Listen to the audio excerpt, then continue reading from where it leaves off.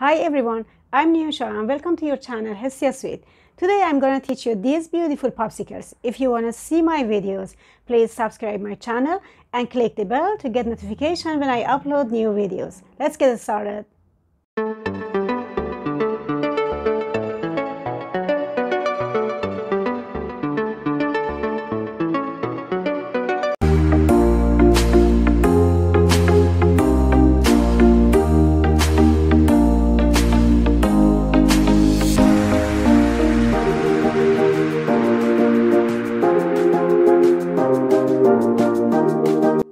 First, I have some cake and I put the link of the recipe in the description. I crumble my cake and then after that, I add 3 tablespoons of whipped cream. Mix them together to clump up like a cookie dough and not to be loose.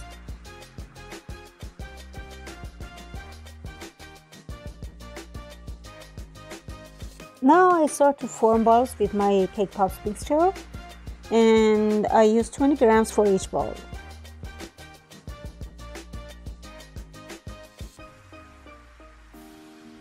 Here I want to insert the pop stick. I should dip the stick in the chocolate that I melt. And before inserting it, I twist the stick while inserting it. Remember, because that's an important point. Now I have some red and pink chocolate.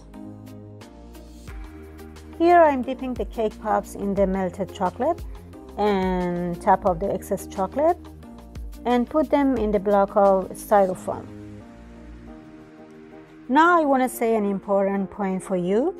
Don't put the cake pops in the fridge if you don't want to have a cracked cake pops. You should sit them on the table for about an hour before you go dipping them in the chocolate.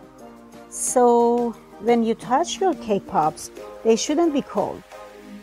In this way, you're never gonna have any crack on them. I know that is a big problem for you. If my cake pops are so cold when I'm dipping in the chocolate, as I'm trying to tap off the excess chocolate, I can't, because the chocolate really stuck onto the cake pops. And that is why it gives you lumpy and pumpy shape, because it didn't have enough time for you to shake off the chocolate. And all because of the sudden change of temperature from hot to cold that causes the crack.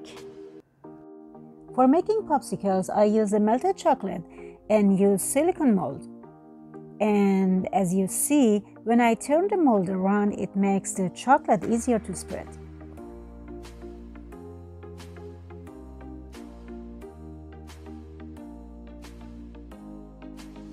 Now I'm using a small brush to cover the edges of the mold and then insert the wooden stick.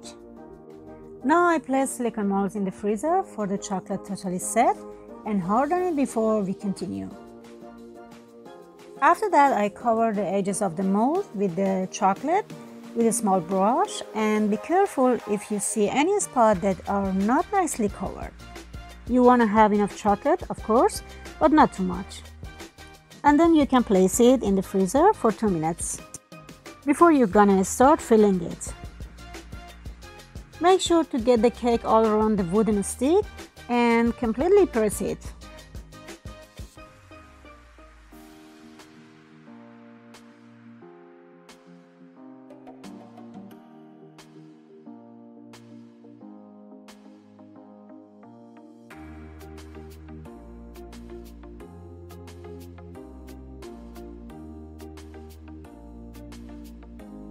It's time to insert the wooden stick all the way to the middle until the mold stops.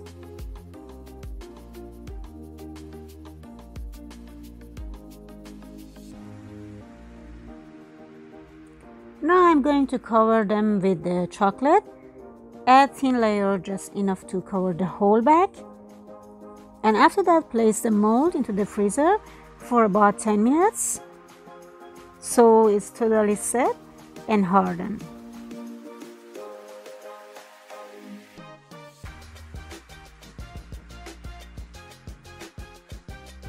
Now you can easily take them off. But be careful, gently pull out the wooden stick. You see that they are so shiny. Finally, for the garnishing, you can do whatever you want. You can use any colors and you can use fondant. I'm decorating with some white chocolate and pipe it over the popsicles.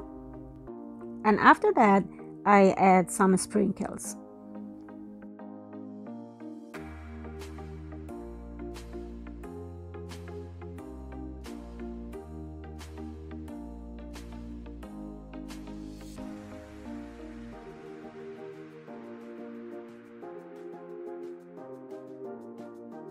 To decorate the cake pops, I use white chocolate. I pipe it. And to decorate the rest of them, I use some edible food color.